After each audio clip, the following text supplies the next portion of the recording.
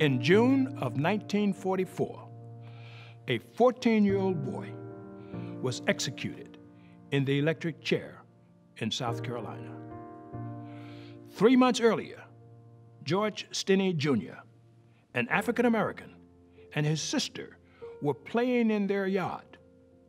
2 white girls, ages 8 and 11, stopped and asked them where they could find flowers.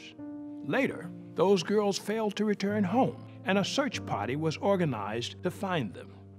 The following morning, their dead bodies were found in a shallow ditch.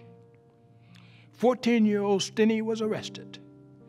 The only evidence against him was the circumstantial fact that he had spoken with the girls the day before. Stinney was subjected to hours of interrogation without his parents or an attorney. The sheriff later claimed he confessed to the murders, although no written or signed statement was presented. Stinney faced a sham trial, virtually alone, with no African Americans allowed inside the courthouse, and his lawyer failed to call a single witness.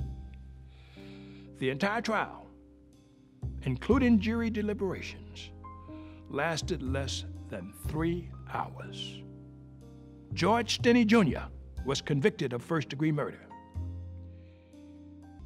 He was the youngest person executed in the United States in the 20th century.